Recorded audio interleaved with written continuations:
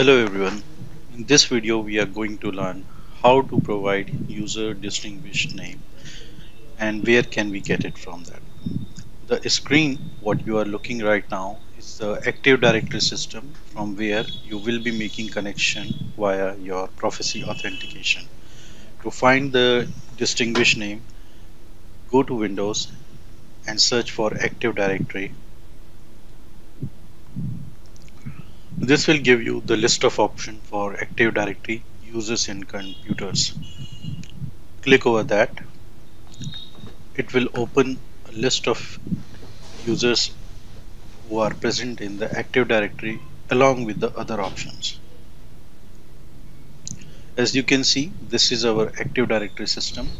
Now, in order to see that, I will go to View option and select the Advanced Features. Once I have selected the Advanced feature, in your case, it might not be selected. So if not selected, please select the Advanced feature. Navigate to User section and search for the user for whom you want to see. In our case, we are going to see the distinguished name for PA user 1.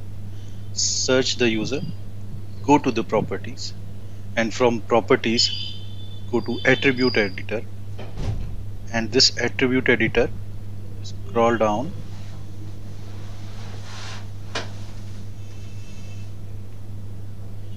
and here you see the distinguished name. Double click on this selected one, and you can copy paste this one, which needs to be entered while making or editing the existing LDAP connection.